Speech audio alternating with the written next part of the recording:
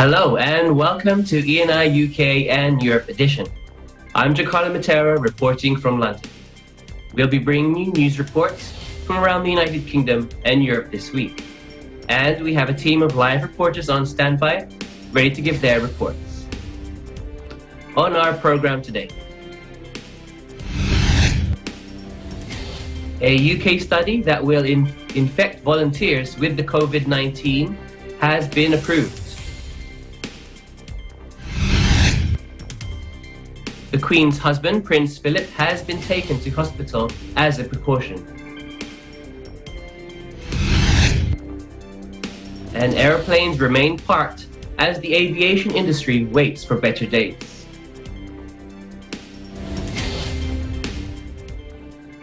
But the first of our live reporters joining us also this week will be Love-Anne Caesar. Nice to see you, Love-Anne. What will you be reporting for us this week? Thank you, Giancarlo. So learning Lifeline for London kids who are struggling to do online lessons. Thank you, Love-Anne. We look forward to that later in the show. Also from the United Kingdom, we are joined live by Rowana Bianca Arino. Thank you for being with us this week. What story do you have for us today? Hi, Giancarlo.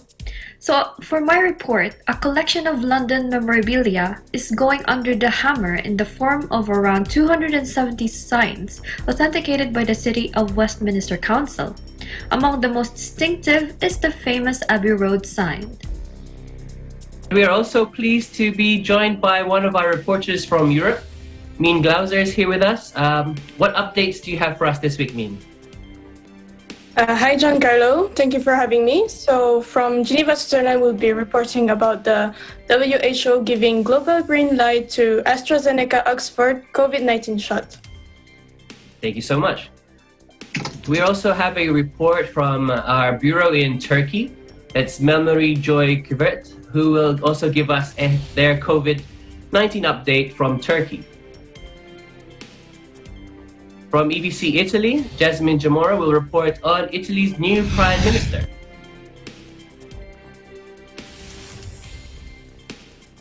And we will end today's show, as always, with our view from our window, this week coming from Geneva's Flower Clock.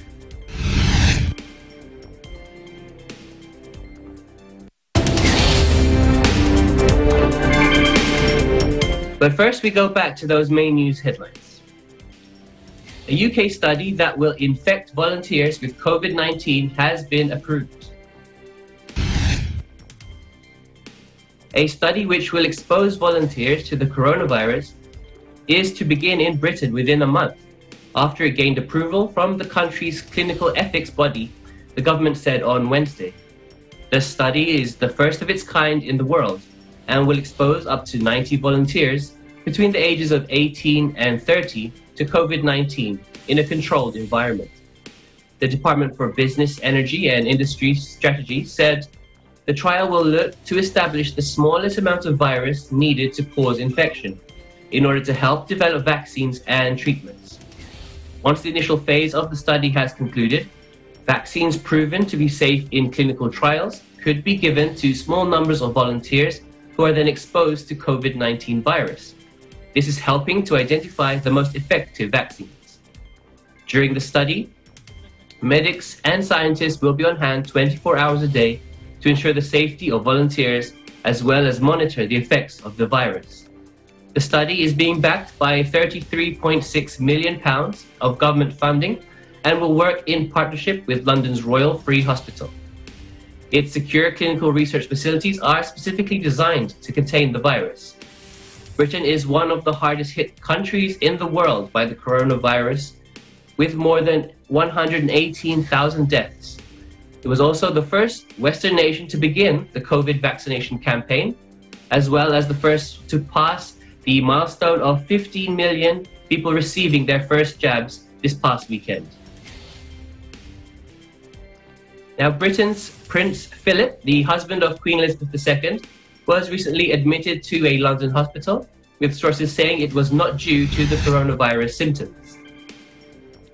The 99-year-old was said to be in good spirits in the private King Edward VII Hospital in Marylebone, where the palace said he was taken on Tuesday evening after feeling unwell. The Duke of Edinburgh, as he is formally known, is expected to remain in hospital for a few days as observation and rest, a statement from the Buckingham Palace said on Wednesday. The sources told the AFP he was not taken in by ambulance and felt well enough to walk into the hospital himself. Prime Minister Boris Johnson's office has said and sent best wishes to the Duke of Edinburgh as he undergoes a few days of rest in hospital.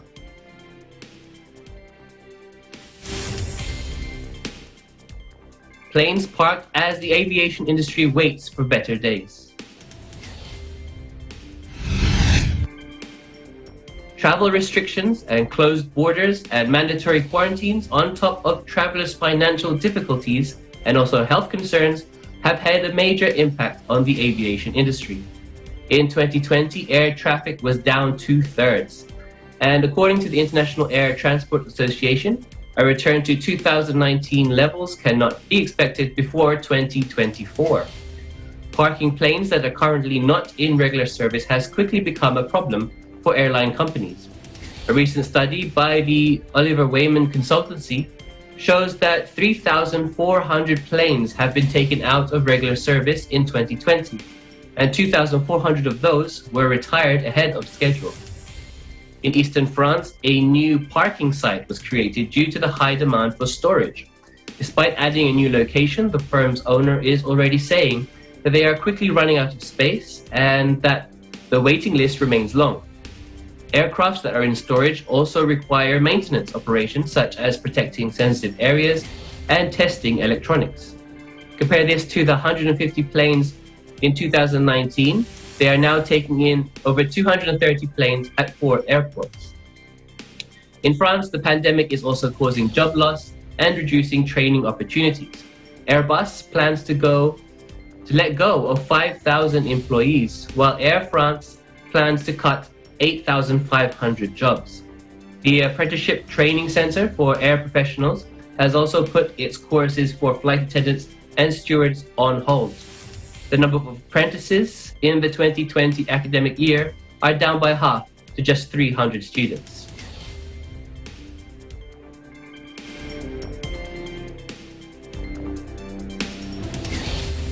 Please come back for some more E&I UK and Europe edition.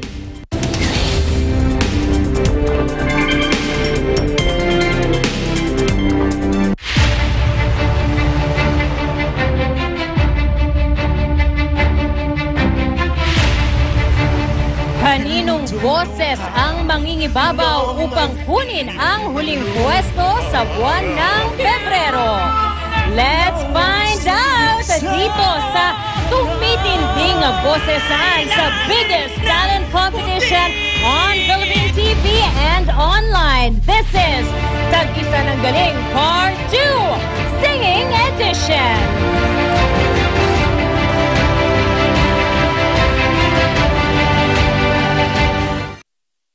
Tuloy-tuloy ang saya sa 2021 dahil hatid ng Net25 para sa inyo ang pinakabagong game show na talaga namang mapapakanta ka sa sarap. It's singing time na! Monday to Friday at 8 p.m. Dito lang yan sa Net25. It's singing time!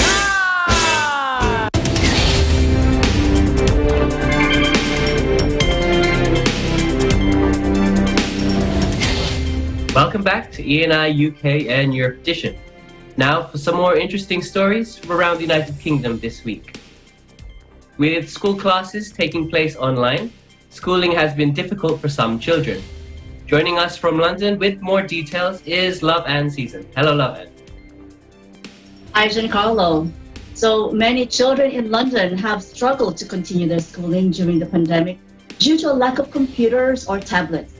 Now, since the lockdown introduced in January, the Cat Bites group in Lewisham in southeast London has seen demand from local schools constantly outstrip of supply. Schools in England closed in early January as the new variant of coronavirus cases has caused to surge. A date of reopening has not yet been set, but the government said it will announce a roadmap for easing restrictions next week. Now, school closures have revealed the large number of families cannot afford the laptops or tablets needed for remote learning. Damian Griffiths, Cat Bites, shares his concern. Let's listen in. The main one is the schools, because we didn't really do anything with young people because they know how to use technology, but I was surprised how many don't have any laptops at home, because it seems like there's a new generation that rely on mobile phones and they have internet at home, but they don't have a laptop, so they don't have something appropriate for doing schoolwork or homework. And now with the online learning, the online schooling, every child needs a laptop, so it's really a demand that's way in excess of the demand to us from Lewisham is way in excess of what we can deliver. So Lewisham is nothing exceptional. The number of children in poverty there is slightly below the average of the capital. Cat Bites usually runs workshops for adults, but during the pandemic, it has switched to helping children and has a lot more volunteers, Griffiths has said. Volunteers sort through the laptops, prioritizing ones that can be easily fixed, while others are put on one side, and they can fix them during their little downtimes. Giancarlo? Thank you, Lavan. So with the schools now in London being closed for over a month, what kind of support are there for the schools and the students to help those online schooling, especially those who do not have the appropriate laptop or gadget? So, well, Giancarlo, Ofcom estimates that between 1.1 to 1.8 million, or 9% of children, do not have access to laptops, computers, or even tablets at home. So the Department of Education has delivered more than a million laptops and tablets to the most disadvantaged children in the country as part of this 400 million investment to support the schools. And they are also receiving some schools wireless routers, but they say that they are not receiving enough. Now, Giancarlo, another issue is the data, because you may have a laptop, but the data is an ongoing cost, as we know. So there are data providers, however, including Vodafone, BT Mobile, and O2, that are offering free mobile increases. And schools and local authorities in England can ask this on behalf of the children who do not have the fixed broadband at home, or they cannot afford a mobile data, and also are getting disruptions to their learning at home. Giancarlo? Thank you, Lavan, for bringing us that interesting story this week, and thank you for joining us again. Thank you, Giancarlo, reporting for Eagle News. I'm Love and Season from London, United Kingdom, and we'll live in interesting times. Okay, staying in the United Kingdom now, the famous Abbey Road sign is going under the hammer. Roanna has the update. Hello, Roanna. Anglophiles, collectors, and Beatles fans began a bidding battle as a bevy of original London street signs, including one of the iconic Abbey Road, went on sale at auction. The world-famous street home to the studios where the Beatles recorded most of their albums is the standout lot in the collection of around 270 used signs being offered at the 2-week online sale. Abbey Road itself featured on the cover of the Fab Four album of the same name, and the sign could fetch more than £5,000, or equivalent to $6,930 or 5,750 euros, according to auctioneer Catherine Sutton, who is handling the offering. The interest so far has just been astronomical. I mean, we didn't think that people would be so interested in them, because in total, as I say, there's about 270 signs, but what makes these so special is these have all been taken from London streets. They haven't been reproduced because there's so many people try to reproduce these signs, but actually you cannot reproduce them. But perhaps the one that most people will know and has created a massive amount of interest is Abbey Road. Everybody wants Abbey Road, and we're so lucky to have one of those signs which we've put into our auction at a couple of £1,000s, but so many people have been interested. Don't know what's going to happen.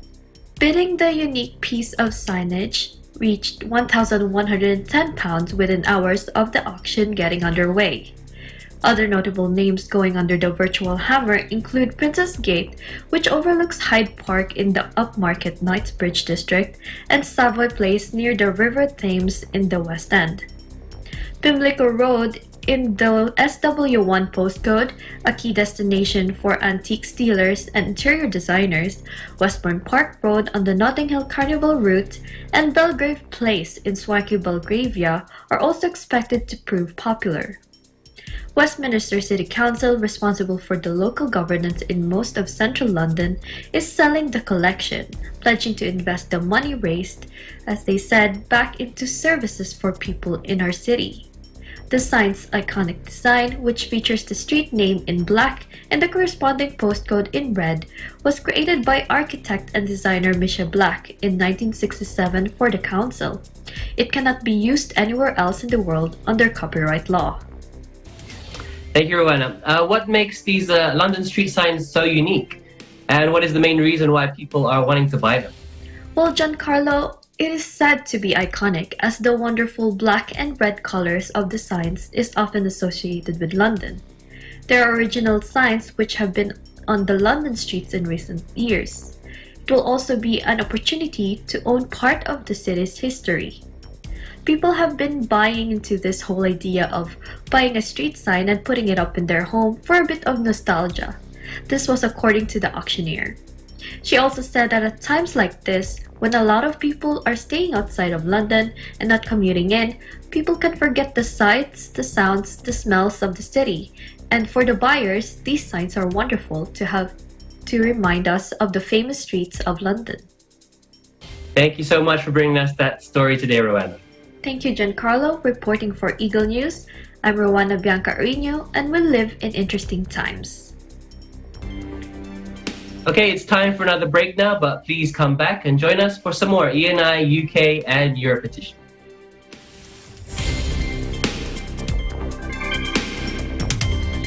It is time to listen to the youth in a project developed by the Worldwide Fund for Nature Philippines called QC 2030. We will be talking about sustainability that impacts on society, environment, and economy. Malaki ang parte na magiging maipi-play ng mga small business owners or entrepreneurs para mas ma-develop yung mga ideas na naumpisahan na ng mga kabataan.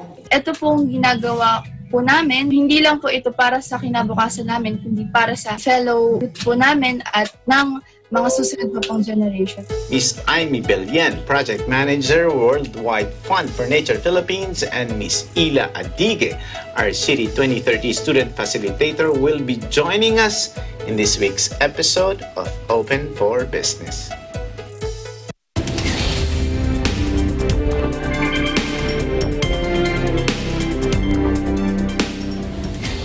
Welcome back to ENI, UK, and Europe edition. Now we have some more interesting stories from around Europe this week. We firstly go to Geneva, Switzerland, where the World Health Organization has recently announced the global approval of the AstraZeneca Oxford COVID-19 vaccine.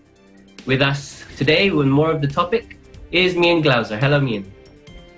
Hi, Giancarlo. So yes, last Monday, the World Health Organization, or WHO, headquartered in Geneva, Switzerland, gave its approval for an emergency global use of the AstraZeneca Oxford's COVID-19 vaccine. Through COVAX, the global program aiming to provide access to vaccines equitably all over the world, regardless of wealth, the distribution would start from poorer countries lacking doses to fight the pandemic. After the Pfizer-BioNTech vaccine, AstraZeneca Oxford is only the second COVID-19 jab that has been authorized by the WHO. It is said by the UN Health Agency that the WHO approved 2 versions of these vaccines. Both of them are produced by the Serum Institute of India, or SII, and by the SK Bio in South Korea. Quality, safety, and efficacy of COVID-19 vaccines are required for the emergency use of it in the WHO co-led COVAX facility.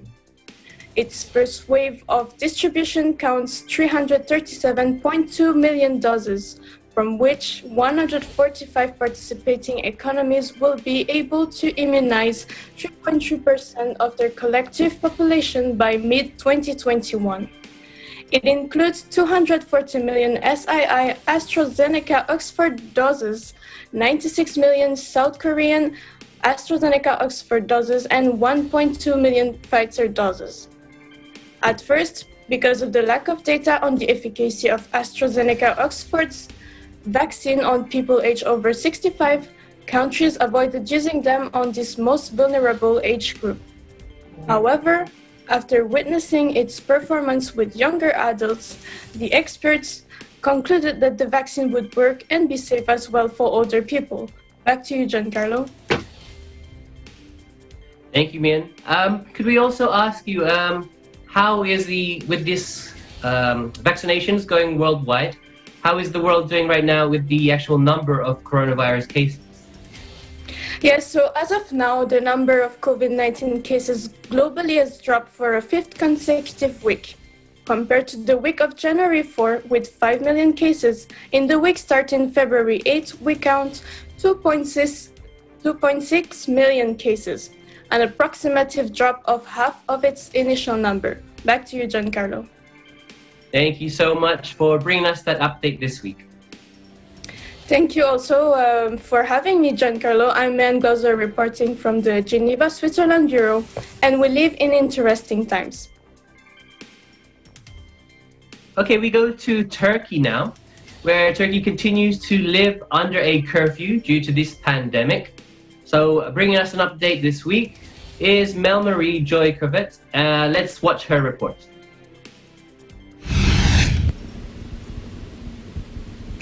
Hello again. Amid the pandemic that hit the world last year, 2020, people are still struggling to live here in Turkey. The government of Turkey has implemented a curfew on weekdays and weekends. On weekdays, the curfew is from 9 p.m. to 5 a.m., which means people are only allowed to go out from 5 a.m. to 9 p.m. All senior citizens are allowed to go out from 10 a.m. to 1 p.m. during weekdays. People aged 21 and younger are allowed to go out from 1 p.m. to 4 p.m. also on weekdays. Every weekend is a total lockdown for all ages. All schools are closed. Only online classes are being observed except for kindergarten, which opened last year, December 21. For restaurants, cafes, and fast food chains, only takeout and food delivery are allowed. Still no dining in allowed. The country reported additional 666 symptomatic patients last February 14. The Health Ministry reported the total cases to be at 2.58 million. Total death toll has reached 27,471. The total number of recoveries is over 2.74 million. At present, more than 31.51 million COVID tests have been implemented. Since December 2019, the pandemic took 2.39 million lives in 192 countries. Thank you for having me today. I am Mel-Marie Joy-Covet, reporting from Istanbul, Turkey. We live in interesting times. Thank you, Mel-Marie and EBC Turkey for that report and update. We go to Italy now, where they have named a new prime minister. And to bring us this report is Jasmine Jamora. Let's watch her report. Draghi formally sworn in as the new Prime Minister in Italy last February 13, 2021 at the Quirinal Palace in Rome, bringing in a new era in Italian politics following weeks of instability in the Eurozone's third largest economy. Giuro di essere fedele alla Repubblica.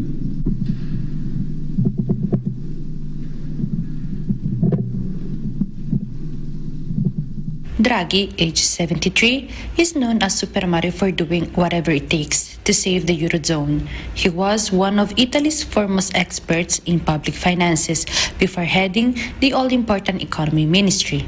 He has the support of 62% of Italians based on a new survey. The pandemic has left more than 93,000 people dead in Italy and triggered the country's deepest recession since World War II. Italy is the Eurozone's third largest economy, but it has been ravaged by the pandemic, registering the worst fall in GDP in the Euro area with an 8.9% contraction in 2020. That is why the economy will be the main focus for the new government. Reporting from ABC Milan, Italy, I am Jasmine Jamora, and we live in interesting times. Thank you so much, Jasmine, for bringing us that report from Italy. We end this week's show, as always, with our view from our window. So let's take a look at Geneva's flower clock this week. It's located by the lake. The flower clock contains 12,000 flowers and plants. It combines Geneva's know-how in watchmaking and horticulture. It was created in 1955, and the clock reflects Swiss precision, and its time is transmitted through satellite. It also holds the world's longest second hand at 2.5 meters long. The clock's colors, plants, and arrangement change every season, so please make sure you don't miss it when you visit Geneva, Switzerland. This view is courtesy of Christine Benedicto from our EBC Switzerland Bureau. Thank you so much, Christine, for this view. That's it for today's program. We hope you stay safe and keep positive as we bring you more stories next week from around the United Kingdom and Europe. I'm Giancarlo Matera, and we live in interesting times.